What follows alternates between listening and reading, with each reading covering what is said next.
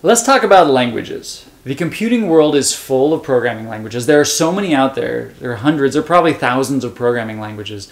You have a lot of options. For beginning programmers, this can be really confusing. And programmers often ask me what languages I recommend. So today I thought I'd give you a few recommendations. So first off, I think you want multiple languages. What do you call a programmer that uses one language for everything?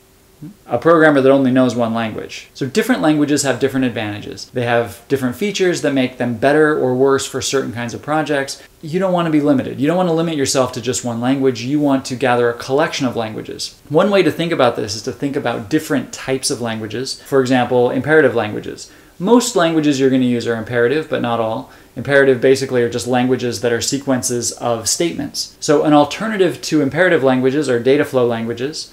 Or functional languages. You also have declarative languages. We won't go into all the details. This video isn't going to be a whole class on languages and language theory. It's worth keeping an eye out for different types of languages and collecting different kinds. You want to collect over time a number of languages that then you can use when they make sense. I think you need an object-oriented programming language. These languages are component-based, so you tend to have data and code clumped together into classes and objects. Examples are Java, C++, Ruby. You need a scripting language. So scripting languages are things like Perl, Python, Ruby. You notice there's some overlap between these categories, but scripting languages are interpreted languages, so they don't usually run quite as fast as a compiled language like C. They're very high level and they're very good at processing text, and they're usually good for automating routine tasks in the terminal. You need a functional language. The functional languages are probably the least popular category of language out there. You're not going to see a lot of professional developers using functional languages, but I still recommend that you have one. And the reason is that programming in a functional language changes the way that you think about code. So function languages, everything is a mathematical function and function evaluations. And that may be a little weird when we're used to thinking about statement-based, very linear sequential logic. Functional languages tend to be very recursive, and it's just a different way of thinking about the world. I highly recommend it. Even if you're never going to professionally use a functional language again, learning a language like Scheme or Haskell or OCaml, take a class or just pick one up on your own, but you want to learn a functional language. So far, I have avoided answering the question of which languages I prefer. So now let's dive into some specifics and talk about different languages and where their strengths and weaknesses lie. First on my list is C. C is a classic. It's ubiquitous. You can write C code for any hardware out there. There's a C compiler for just about any computing platform that you'll ever run into. So one advantage of C is that it produces very fast code. It's very fast, it's very low level, it tends to be very close to the hardware, very much like, it's like human readable assembly almost. It's very close to the hardware. This gives you a lot of control, a lot of power, and allows you to optimize and tune your programs to really get the performance you want. The downside is that in C, you're going to do a lot of programming, you're going to do a lot of things yourself. So there are a lot of tasks that are not going to be automated for you unless you can find a library that already does it. This is like memory allocation. It's all going to be very explicit. You're not going to get garbage collection like you do in Java or Ruby. And sometimes this can be a pain. Sometimes you're just like, I don't want to do all this stuff. But anyway, the advantage of learning C as a programmer is that I think learning C also produces better programmers. It seems much easier for students who are proficient in C to make the transition into higher level languages like Java or Ruby or Python. That seems to be super easy. On the other hand, when I see students that have learned in Java or Ruby or Python, some of these higher level languages, making the transition to a lower level language like C is often a bit more painful. So for that reason, I definitely recommend doing some C programming. Become familiar with C, even if that doesn't end up being your favorite language. It just gives you perspective. It helps you understand how the computer really works. And so it's really valuable. My second recommendation is really two languages, and that's Ruby or Java. When you're picking your object-oriented language, these are my two recommendations. Both of them are fairly simple languages. They're both object-oriented. They both support the usual features you expect to find in an object-oriented language, like inheritance, polymorphism. They're both fairly portable, so code that you write on one machine is likely to just port and run over on another machine. I say usually because neither is perfect in this regard, but they're fairly portable. Java is the older of the two. It seems to be a little more established. So Java programs tend to run faster, but it's also fairly rigid and verbose. You're going to write a lot, and you can see this if you just look at if you just look at Hello World, which is the program everyone starts with on any new language, right? So Hello World in Java, there's a lot you have to write, and there's a lot of these things that for the beginning programmer you're likely not going to understand. Things like public, static, void. What do all these things mean? Well, they're meaningful and they're important, but initially you may have a hard time understanding them. But that said, there's a lot of Java code out there, and so it's a really useful language to learn because you're likely at some point to inherit some Java code. So understanding Java is not a bad thing. Ruby programs run a little bit slower than Java programs, but Ruby is also a lot more flexible and it's a lot more concise. So Hello World in Ruby is one line of code. So Ruby tends to be less verbose and more flexible than Java.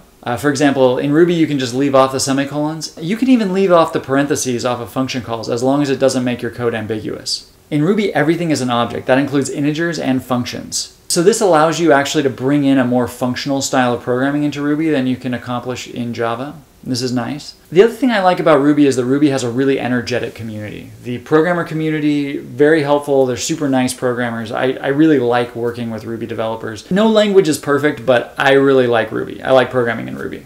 It's a great language. What about Python? I know everyone's thinking, you've left out Python. Python's my favorite language. And Python, it's a great language. So Python is a lot like Ruby, but it's a little bit hackier. It's a solid scripting language, which is where it started out, but it wasn't originally designed to be an object-oriented language. And so the object-oriented features seem a little forced and like they're kind of bolted on after the fact. They're not as clean. They're not as nice to use. The other thing I don't like about Python is that Python uses whitespace to group code. So now some people love this. Some people think this is the greatest thing. No curly braces around your code to define when a function begins and ends. And that's great and all, but the problem that you run into is anytime you have a big code base that has a lot of people working on it, you tend to run into problems when people have different text editor settings. One person's using spaces, the other person's using tabs. If you're using Python, you really have to lock all these things down. Different editor settings can actually cause bugs that can be really annoying and hard for people to track down for a while. Still, Python is a widely used, solid language. It's increasing in popularity, so I recommend you learn it.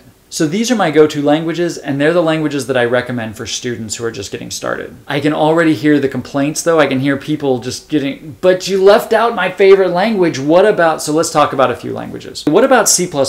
So I'm not really a big fan of C++. C++ is basically an attempt to make an object-oriented programming language that has all the power and flexibility of C. And unfortunately, I don't think they did a very clean job about it because they're trying to make something that does two things really well. It's a rather complicated language that I think just tries to do too much. When a programmer claims to be a C expert, I might believe them. If they claim to be a Java expert, I'll be like, yeah, they might be a Java expert. Anyone that claims to be a C++ expert is probably lying. And the reason is that C++ is just a real gnarly beast. You could probably become an expert at it, but in my opinion, C++ is a bit of a mess. It's complicated, particularly when you start getting into templates and how templating works in C++, you tend to just get a lot of complexity. You tend to run into bugs that are hard to track down, and particularly for students who don't fully understand how compilation works, what compilers are actually doing. And so I found that when I'm helping students with C++ programs, often they get into situations that they just can't get themselves out of. And it feels like black magic with really big, long, nasty error messages that are really hard to make heads or tails of. And so I don't recommend C++. The only place where I think C++ has an advantage is if you need an object-oriented programming language that's really fast. Maybe you're making games or you're making a 3D rendering engine, something where you just really need that speed. You can't compromise on it. Then C++ is worth looking into. But not because it's a great language or not because I think it's beautiful or it's just fast. So what about Perl? Perl has been called the duct tape of the internet, and there's a good reason. Early on, Perl was the go-to scripting language for web programmers. It was basically the go-to language for quick and dirty hacks on the internet. And you'll still find little bits of Perl code tucked in nooks and crannies in servers all across the world. There's a lot of Perl code still out there. Perl has great library support. There's a big community of developers around it. It's a capable scripting language. I just think it's a bit ugly. Perl has a reputation for being hard to maintain. I've noticed even Perl code that I wrote myself, when I come back to, it's often hard to understand. Now that may be that I'm just not a great Perl programmer, but there may be beautiful Perl code out there. I just haven't seen it. All Perl code I ever see looks a bit hacky and a bit of a mess. So Perl's not my favorite. What about C#? I have no technical objections to C#. My only objection is that it is a wholesale Java ripoff. Use C# if you want. It's perfectly fine. It's basically identical to Java with very minor tweaks. But all things being equal, I just have a hard time recommending it. If you can, I recommend you use Java. So what about Visual Basic? So Visual Basic deserves a little bit of praise because it was the first attempt to make Windows programming accessible to beginning programmers. So that's great, and really there's a lot you can do with Visual Basic. The biggest concern with Visual Basic though is because Visual Basic tended to be used by beginners, it has a reputation for being a newbie language that's not really respectable. And so as a programmer, if you want to be respected, even though Visual Basic's an okay language, you're not going to get a lot of respect as a Visual Basic programmer. So that may not be a really great reason. You may not like that reason, but that's one reason why I don't recommend it. It may cause people to not respect you as much as they ought to. What about Objective-C? Objective-C is a fine language. If you're making iOS apps, by all means learn Objective-C. I just didn't include it in my list because it's more of a niche language and not quite as widely used as the others, not as general purpose.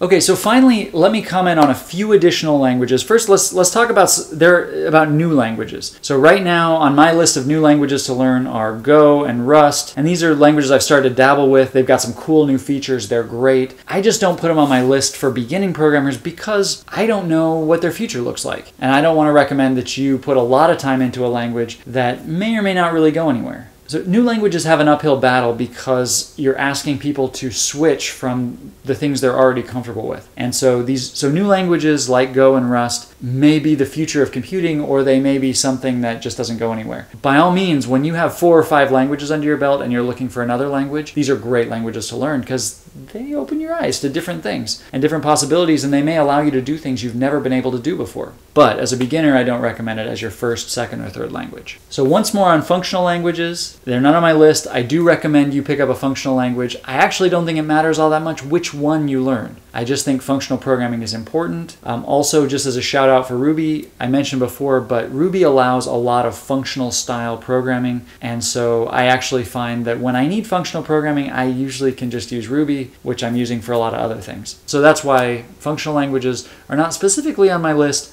but if you need recommendations, I would look at Scheme, OCaml, or Haskell.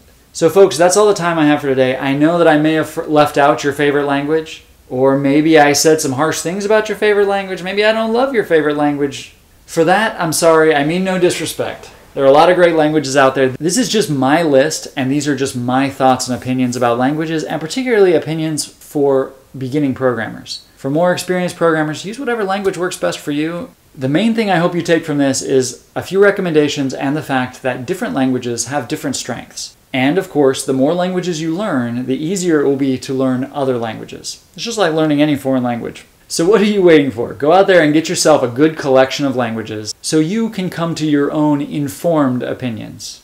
Until next time, I'll see you later. So what do you think? I hope that was useful. If you're enjoying these videos, if you find them useful, please consider subscribing to my channel. I post regularly. I try to post at least one a week. If there are more things you'd like to see that I haven't posted, more how-tos, more technical questions, please leave comments and questions. Please send me email, however you want to get a hold of me. Just let me know what you'd like me to make, and as I have time, I'll see what I can do.